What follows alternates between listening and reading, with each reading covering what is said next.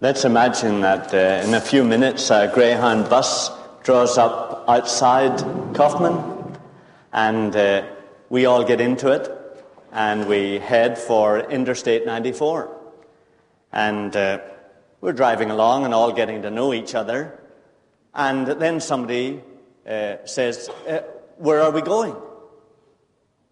And somebody else says, there's food back here. Let's break out the food and have lunch. So we break out the food and we start eating lunch, and we have a good lunch. And then somebody says, but wait a minute, what are we all doing in this bus? And somebody else says, oh, don't bother about that. Let's sing some songs. And I have some games we could play. And so we sing some songs and we play some games. And the afternoon wears on, and we're still tearing along the highway. And we bit by bit began to be afraid to even ask the question. Because gradually we feel that every time anybody suggests the question, where are we going, or why are we here, we find some of the rest of us saying, break out the food, or sing some songs, or play some games. And we begin to suspect that maybe nobody's too sure where this bus is going. And you can imagine the kind of neurosis that sets in after 3 days. And then, if you can imagine the bus ever being large enough so that actually you can carry on a normal life of propagation, so that children are born into that situation, and they begin to ask, Dad, Mum, why are we in this bus? Where are we going? And you reply, look, just keep on laughing, keep on laughing. Keep on cleaning the windows. Keep on joking. Keep on singing. Don't bother, son. Let's keep on laughing. Well, you've got a situation where people begin to see that the only way to get off this bus is the way those who have died get off it. They're thrown off when they die. And then that's the kind of situation where people begin to be interested in how to commit suicide. And to us it's unthinkable that anybody would ever be able to publish a book on how to commit suicide, let alone to think that anybody would be interested in buying such a book. And yet, loved ones, that's not far from the situation here on what Buckminster Fuller called Spaceship Earth. And in a way, you'd get even nearer to our situation if you imagined yourself being given a spot on one of the next shuttles, one of the next space shuttles. And we go all down to see you off, and it lifts off the launching pad, and the engines seem to fire right, but after about 5 minutes, there's a tragedy occurs.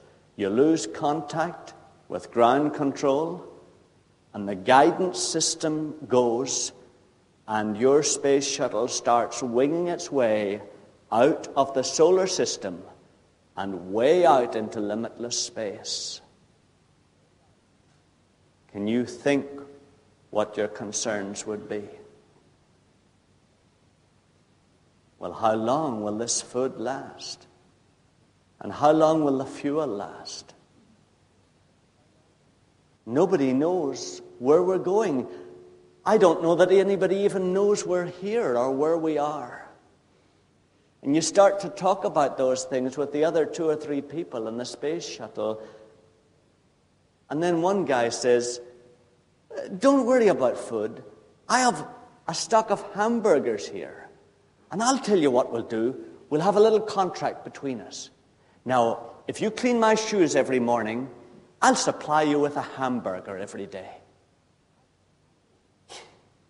And you say, I'm not concerned with how I'm going to get the food that's in the space shuttle. I'm concerned with what we're going to do when we run out of that food. And he says to you, look, don't bother about big universal questions like that. Look, let's continue this contract. You clean my shoes every day, and if I can see my face in them, there's a hamburger bonus for you each day. Now let's concentrate on that, and that'll soon make you feel free and free from angst. And you think the guy's insane. And you say that. You see, that's madness. Do you realize that nobody probably knows where we're going, and we don't know where we're going? Nobody cares about us. Perhaps nobody knows we're here. And the other guy says, I know you're here, and I care about you. And to show you that, and to take care of the problem you're obviously having with your self-esteem, I'm going to run competitions between you and this other guy. And I'm going to give you empty milk cartons as prizes. And you'll become a junior achiever in this spaceship.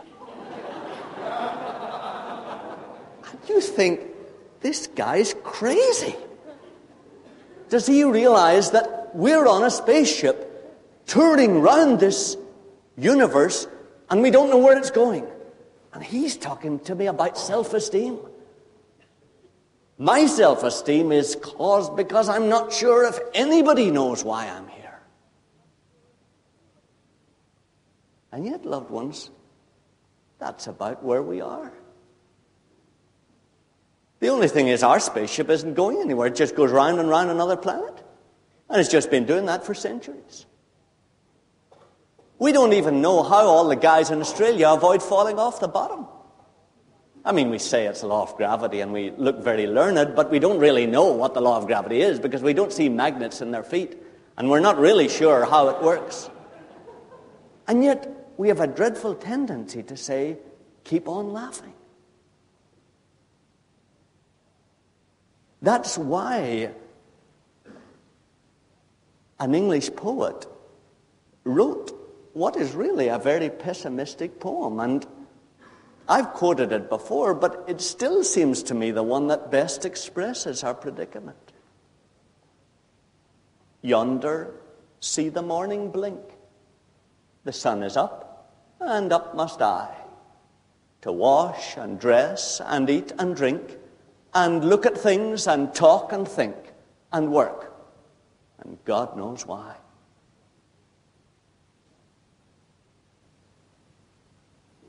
That was written by Houseman, a Latin professor at Oxford 60 years ago.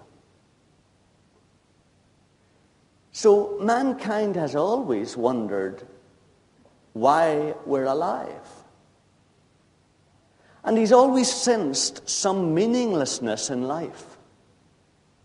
But do you realize there's a difference in our generation? We don't even simply suspect that life is meaningless or has no meaning. We now have given up any hope that it will have meaning. We don't even expect it to have meaning now. And of course there are things that are happening in our society that encourage that in us. I mean, the very thought that you can perhaps produce a baby in a test tube, even though we know we can't create the life. We actually get the life from someone's body and we put it in the test tube. Even the very thought of a test tube baby nurtures the idea in us that personality is no longer something very personal. It's something that scientists can create by mixing together the right ingredients. Even the whole business of gene splitting, the whole industry of gene splitting, even when we look at it with kind of amused interest, we still have the feeling, I see if you order the right hormones together, somehow you can produce the right kind of personality. And it increases in us the sense that life is becoming pretty meaningless, and that actually what we're involved in is a great machine, and we're just little parts of that machine that are programmed to do certain things, to go through our lifespan, and then to cease to exist. Even things like the computer explosion makes us sense more and more we're just little machines that go through the pattern that the universities and the parents have planned for us. The computers talk to us like human beings, and yet they never seem to hear us when we talk back to them.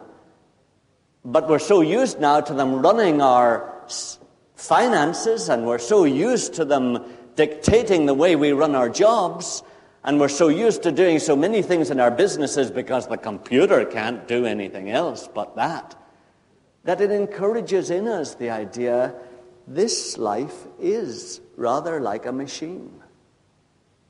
And really, I'm just another little machine that is operating.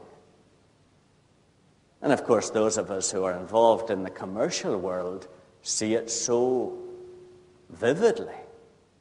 For better or for worse, the commercial world divides you and me up into introverts and extroverts. You know, we're overachievers, we're underachievers.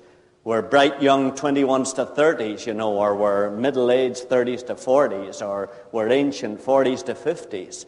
And we're divided up into these categories, and we're encouraged to be, if you want to be popular, be this kind of person. And so it's very easy to begin to lose all sense of yourself as a person or yourself as an individual, and it's very easy to begin to feel, really, you're just a cipher. You're just a consumer statistic that is worked upon by these people with their TV ads that appeal to our instinct to imitate, our instinct to preserve ourselves, our instinct to make ourselves important. And they seem to use these instincts of ours for self-esteem, self-preservation, imitation. They seem to use them to jerk us like puppets. And we're aware of it ourselves. We see the TV ads and we kind of try to laugh at them, and yet we're surprised at the extent to which we're governed by these things. And of course it's the same, and I say this with due respect to other educators such as I myself have been. It's the same with our educational system. I mean, we're faced with this dreadful burden of producing enough nurses and enough scientists, enough engineers. And we can't do it with such a mass society. So we resort to all kinds of devices. To the old, we call it multiple choice, but it's really multiple choice guessing game. We resort to recycled examination questions that we can get if we belong to the right frat house. And we resort to grade curves that kind of encourage that pointless competitiveness with each other and encourage us to produce the answers that they will praise or that they will reward with the right kind of degree so that we can get the right kind of corporate job, so that again, strangely enough, we can please the right people and the right bosses and eventually get the keys to the executive washroom and get the right kind of gold watch and be able to retire to Florida and get the right kind of condominium and die comfortably. And so often, there are many of us caught in this whole educational and commercial system that begin to wonder, where is the me that I started out with? Who am I at all? Is there anything inside me that is spontaneous? Is there anything left? And the truth is that many of us in our generation, many of us died after 7 years of age, when we learned that we could please our mother by eating our vegetables. And then we learned that we could please our dad by getting into Little League. And then we learned that we could please our professors by getting a college letter. And then we learned that we could please our wives if we brought in this amount of money. And then we learned that we could please our children if we got this kind of position in the corporation. And many of us ceased to exist after we were 7 years of age. And we became little animals that responded to external stimuli the way we were meant to respond. And it could be that while so many of us are rejoicing that Orwell was really wrong about 1984, and in fact it won't be as bad as he described it, yet in many ways, maybe we just don't see how close we have come to the whole Big Brother is watching you world, to the whole world of Animal Farm that is governed by two of the most powerful behavior modification techniques in the whole world. The one in the West that works by reward, and the one in the East that works by fear of punishment. And so many of us, I think in these days, are in that position where we ask questions that even housemen 60 years ago would never have asked. Who am I? Or what am I? I sometimes feel that there's no me here at all. I'm just a little puppet, a little marionette, pleasing my peers, pleasing my professors, pleasing my parents, pleasing my society, feeding into this massive machine that we have. I don't know where the machine is going, but I've got to fit into it somewhere. That's what they tell me. And many of us are dead inside. We don't have any longer any confidence in an individual life. We just feel we're like the rest. Just a slight modification of the rest. Of course, we feel all the time. It's strange. We feel all the time, but there is something there. There is. I don't know why we feel it. Because we're all becoming such look-alike people. But we still somehow feel that there's something there. There is something. And it reminds me, Manly Hopkins was a modern poet, and he said, there still is the dearest freshness deep down things. And he was implying that even when the leaves are brown or the ground is hard in winter, there still, if you go deep enough, is the dearest freshness deep down things. And many of us feel that. Many of us feel, we don't know why we feel it, but we feel, I am different. I am different. There is a difference between me and the other 200 million in this United States. There is a difference between me and the other 4 billion people in this world. There is. I know I look like the rest. I know I'm being treated like the rest. I know I'm just regarded by the rest as the same as them. But I am different. And so, of course, we feel if we can kind of stimulate that into some kind of life, we'll feel it. And that's where we go, We go into the old drug thing and we try to make experience real and vivid. We think if we can experience it like Sartre said, then we'll authenticate ourselves. And if we can produce that kind of vivid experience again, then we'll bring this self alive. And so we try, the free love, or we try the drugs, or we try the heroin, or try the alcohol, or we try the occult, and we try anything that will somehow liven up this I that we think is buried deep down somewhere under all these machine responses that we've got used to. And of course we find when we try any of those things, we aren't freed. Our body just gets more enslaved to the drug, or enslaved to the sex, or enslaved to whatever we're involved in. And we find that we're even more a machine. And yet it is interesting, isn't it, that we still kind of feel, no, but there is something. There is something.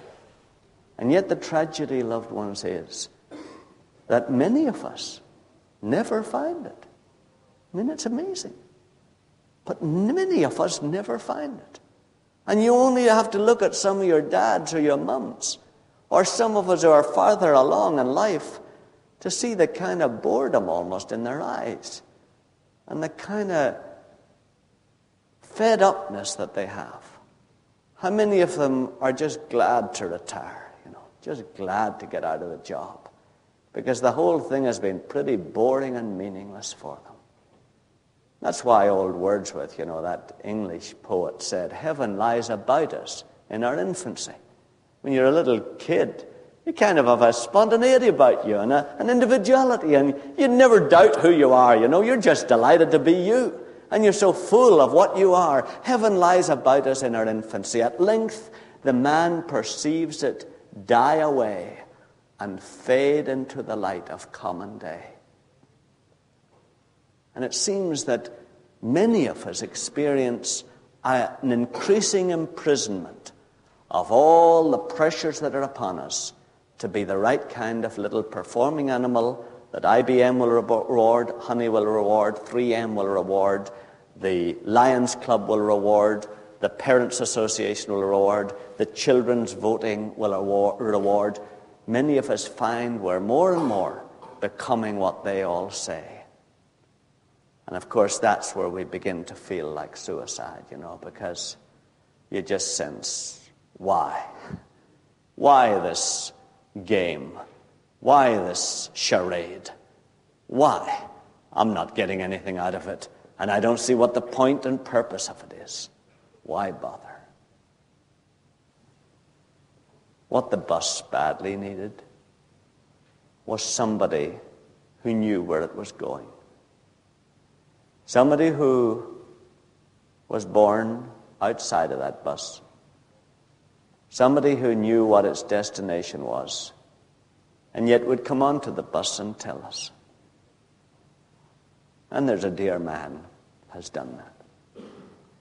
There's a dear man came onto this spaceship of ours about 1900 years ago, and it's thoroughly documented with historical reinforced backup.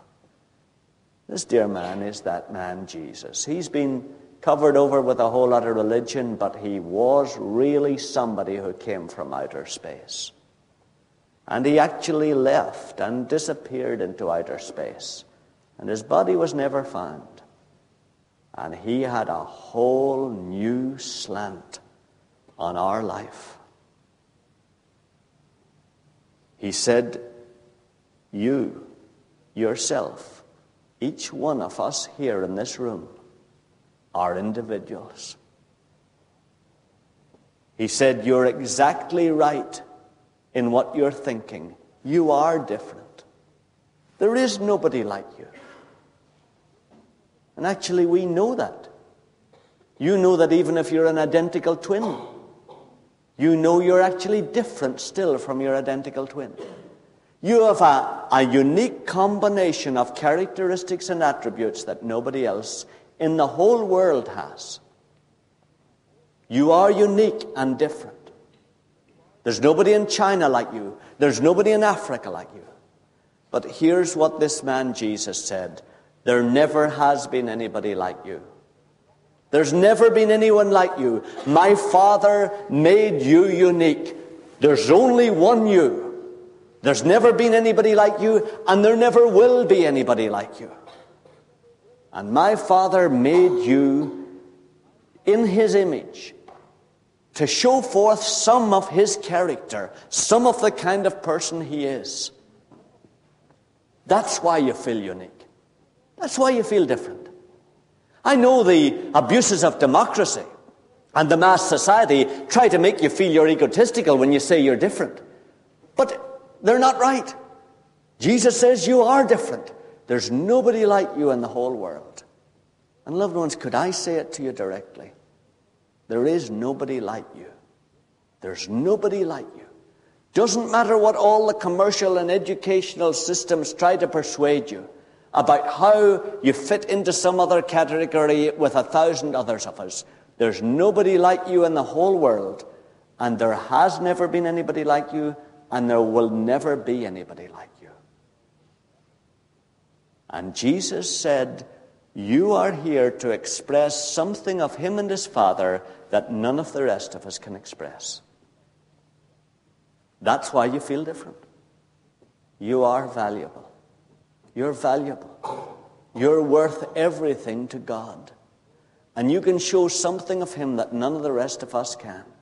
And that's why he put you on this earth.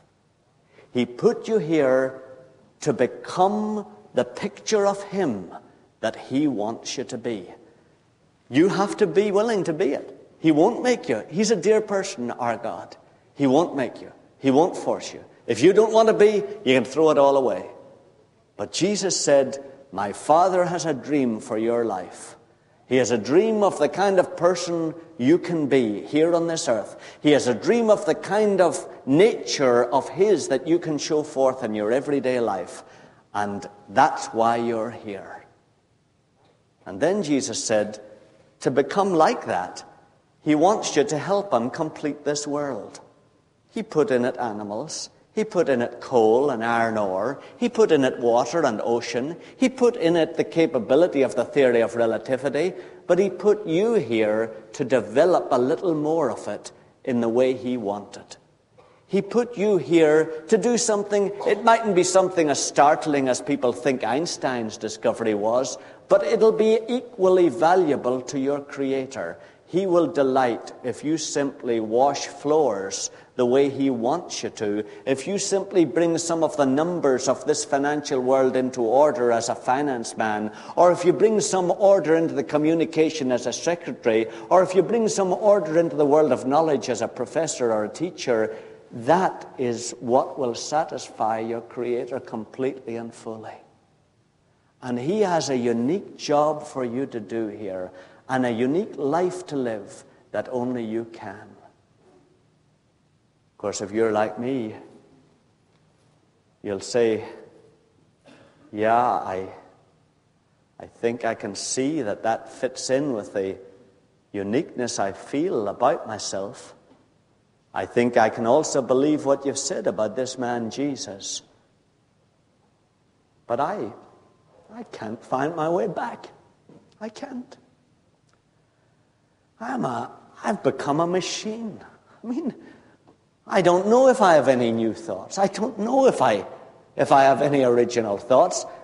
I can hardly tell what my own feelings are now. I'm so programmed by this society. I believe what you say, but I don't know how to find my way back to that. I mean, the rest of them don't want me to be that. They're all trying to make me what they want me to be. I mean, how can I find my way back? I feel I've died inside. I feel I'm dead. I feel there's no me inside. I feel this is a husk on the outside made up of stimuli and stimulated responses that are programmed by my parents, by everybody. I believe the determinist stuff that the psychologists say.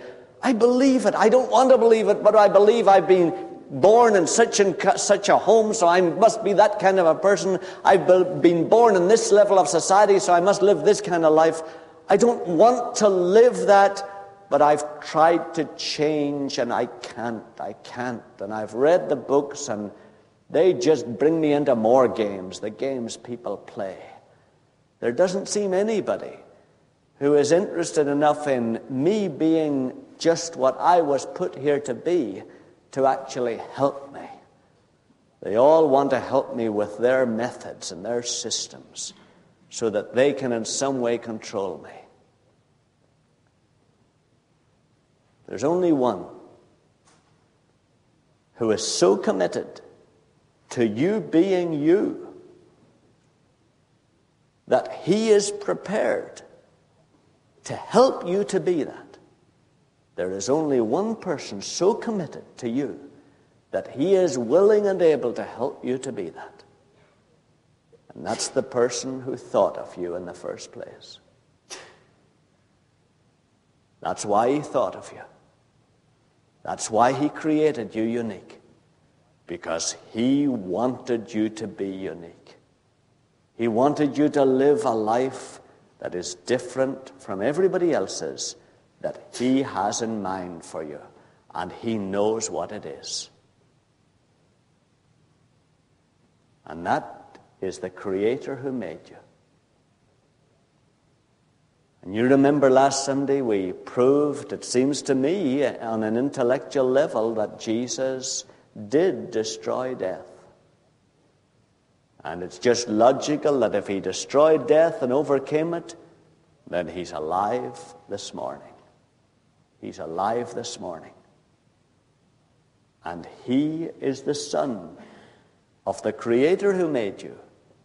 And he is able to come inside you and make you alive inside again. He's able to make your spirit alive inside so that you begin to be a person the way he made you.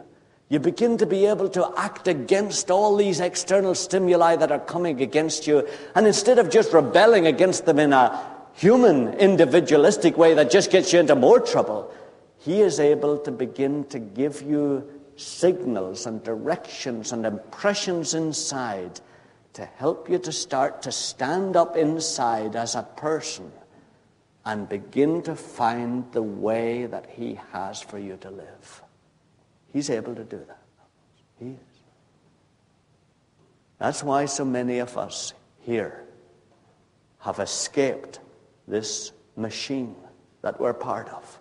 That's why many of us here have ceased to be robots, because we have begun to work with this Jesus who is alive here and is able to help you to be alive inside. And really, all that you need is to follow out logically on the things that we have talked about so far and to believe that he must be alive. And then you do need to take the step of being prepared, as I was years ago, to appear to speak into empty space. And that's what it seemed like to me, you know. I got into my bedroom one night and I thought, this is dumb. I mean, there's nobody here.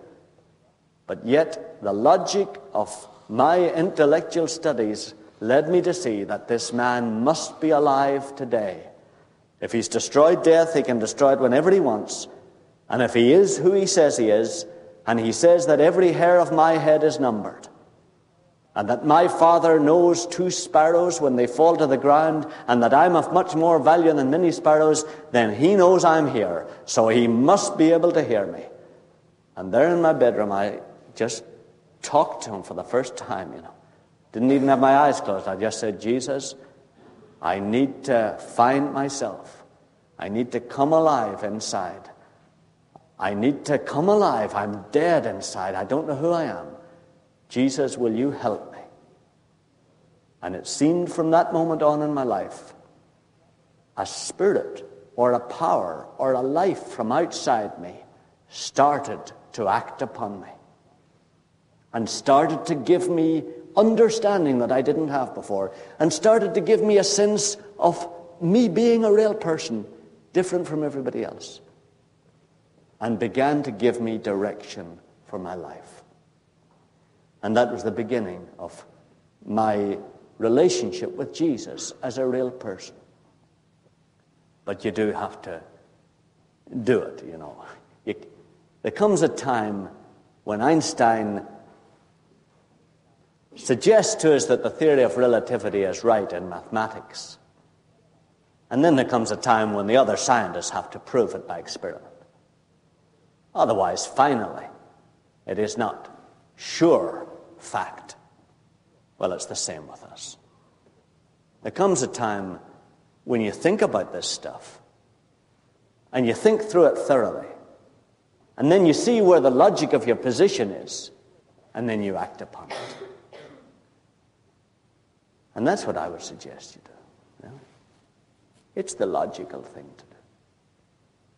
Either here, in maybe a quiet few moments here when I stop talking, or in your own room when you get home, to actually externalize what is at the moment simply a theory that you hold, and actually prove it by speaking to this man Jesus and seeing if what I say is true. Let us pray.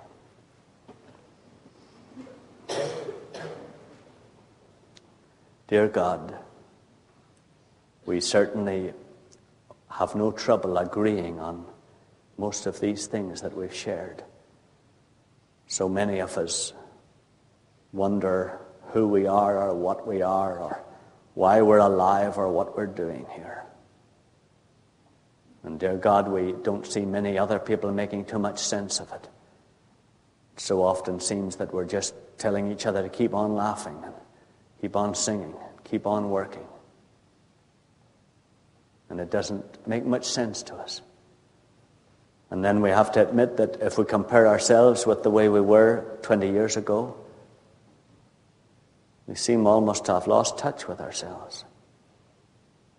We remember vaguely the little guys, the little girls we were when we were 7 years of age, and it's hard to remember the spontaneity and the freedom and the confidence we had in who we were. So, dear Father, we certainly can agree upon those things. And we believe that the logic of our position is that your Son, Jesus, is really Jesus of Nazareth.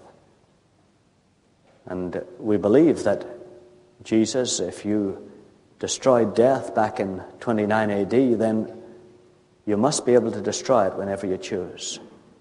And so you must have real freedom to move in and out of physical life and in and out of this sphere here that we're in as you please. So, Jesus, would you help us?